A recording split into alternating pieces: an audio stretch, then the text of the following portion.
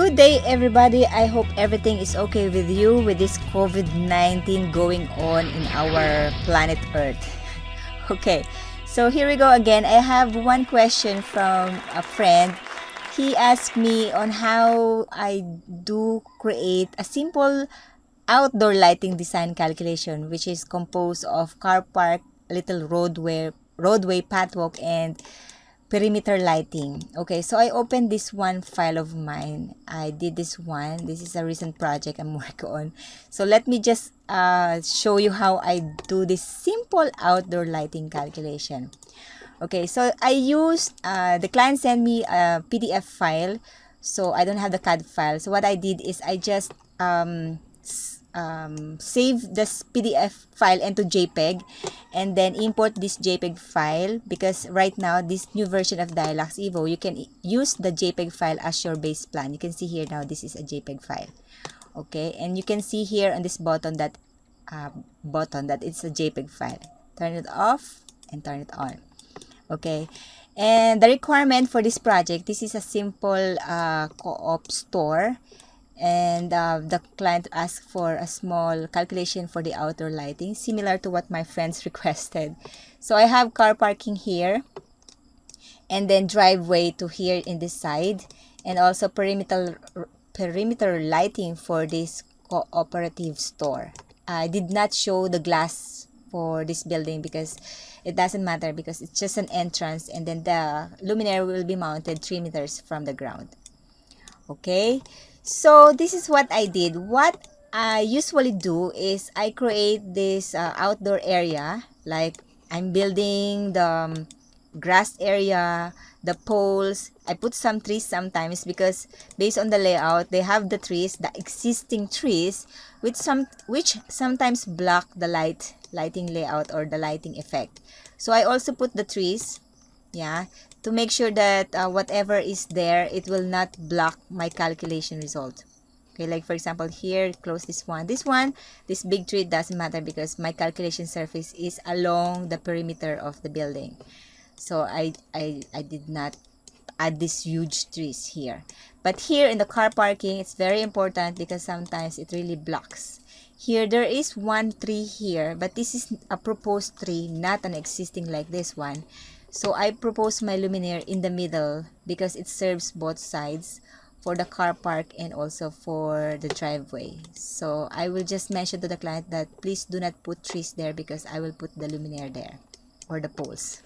Okay, so what I will always do, if I have time, I will make this one a little more beautiful, because yeah, you need to make sure to the client that it looks great when you present it to them. But if I don't have time, I'll just select the lollipop trees and put it there, just to make sure that the light output will not block. And if you press Ctrl R, see, the client will see the arrow, or the arrow point of these fittings.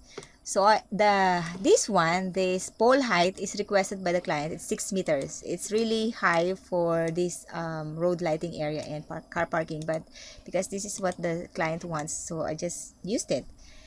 And the spacing will be just based on the calculation. You can run the calculation on the street lighting here. There is an option for the street lighting here, and because it's just a co-op area, so it means it's a inside road or an inner road, so it will not be that strict in terms of road lighting design requirements.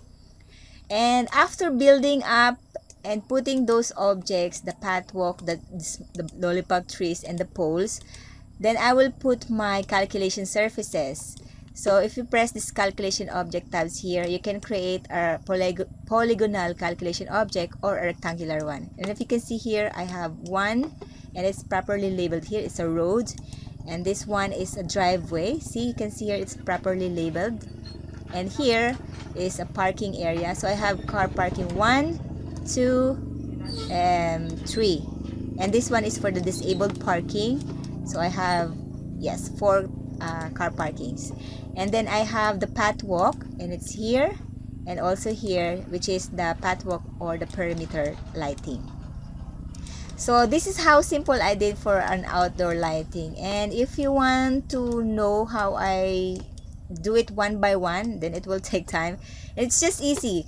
Calculation surface, just place it, draw it like this, and then for the objects, go to the construction tab and select these objects here. You have lots of options from the